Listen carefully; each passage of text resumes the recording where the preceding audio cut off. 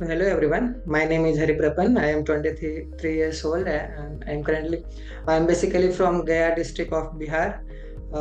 I started my formal college education in the year 2020, and since then I have completed three degrees. One this BS degree from IIT Madras, one UG degree in mathematics from Delhi University, and one MS.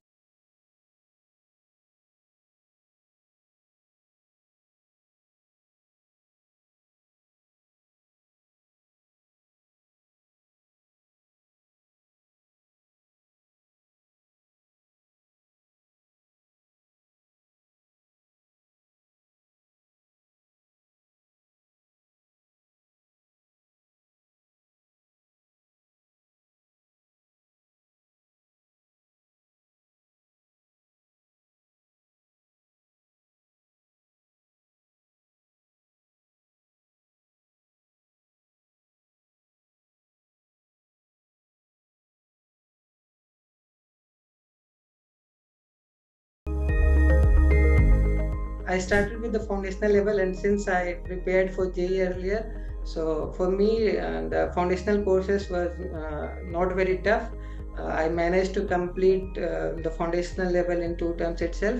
But as I gradually progressed to diploma level, I was not much familiar with the programming stuff. So I struggled somewhat in the programming courses with the uh, DS, PDSA, or the MAD 1, MAD 2. So basically, I took 1 or 2 term extra to complete the diploma level. Uh, but yes, the projects of MAD 1 and MAD 2 were really challenging, but at the same time it was interesting.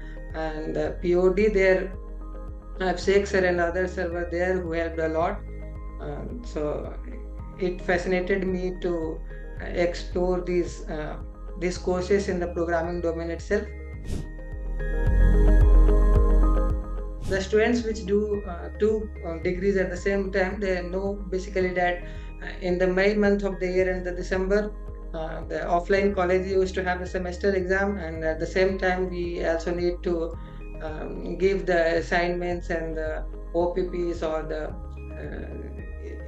or the in-term or quizzes of the IIT Madras. So basically these two month, May and December, remains really stressful for the students who do two degrees at the same time. But yes, as we gradually progress towards the degree level, this become usual to handle all these steps. On the basis of this BS degree, I have got selected for pursuing PhD at IIT Gandhinagar. So when I started this program, I thought of joining corporate, but as I moved on through this curriculum of data science, I thought of exploring the possibility of doing higher education. So, and I am really very grateful for this degree program that made me eligible to apply for the PhD program at IIT Gandhinagar, that too in the field of AI and ML only. So that I will be starting in July of this year. For the new students, I will suggest one thing. So those students who have prepared for the JEE, they used to feel the foundational courses easy, but those who have not prepared for the JEE earlier, for them they should focus on building concepts. They can take 1 or 2 terms extra in the foundational level itself, but they should try to understand each and every concept of statistics and mathematics itself. Some students used to escape those portions, but in the diploma and degree level they can't even manage to pass the MLT or the DL courses. So the maths 2, stats 2, these two courses are really important.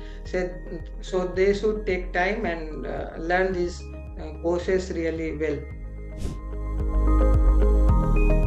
So like last year I applied for the campus courses at IIT Gandhinagar, but that too, since the courses got started in the May itself and I was having some off semester exams, So at that time, like for me, it was like whether I should give up the exam or I should give up the thought of doing some campus courses. But then the team at the IIT Gandhinagar suggested me that till the time I am having examination at my offline college, I can attend the courses from IIT Gandhinagar in online mode, and once I complete my examinations, I can join the IIT Gandhinagar. So even I went to IIT Gandhinagar to pursue those courses.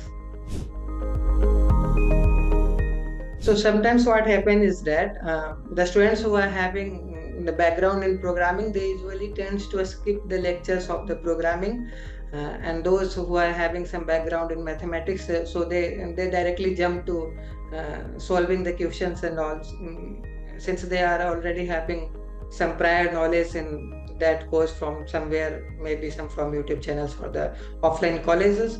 So somewhere when you start doing 2 degrees, the main challenge is managing the time, but also there is some advantage, like you can study some of the courses which matches the curriculum of